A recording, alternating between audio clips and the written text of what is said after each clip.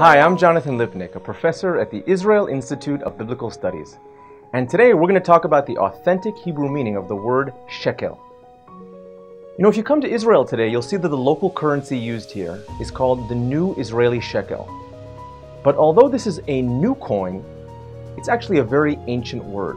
Shekel goes all the way back to the days of the Bible, where before the invention of money, people would weigh out silver using a unit of weight called a shekel, derived from the Hebrew verb to weigh, lishkol.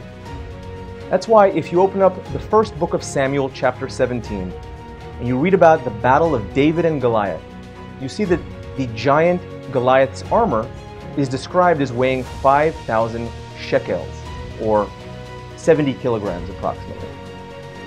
Or if we go to the coastal plain, we encounter the Philistine trading city of Ashkelon, where merchandise was weighed out, leading to the name Ashkelon, derived from the word shekel. And if we go up to the city of Jerusalem, people would come into the temple precinct, and before they could enter, they had to pay a tax to the priests known as the half shekel.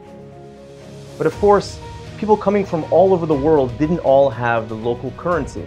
They had to change their money into the shekel. And it's at this money-changing station that a young prophet by the name of Jesus would overturn the tables of the money changers, performing one of the most fateful actions that he would perform, leading to his eventual crucifixion.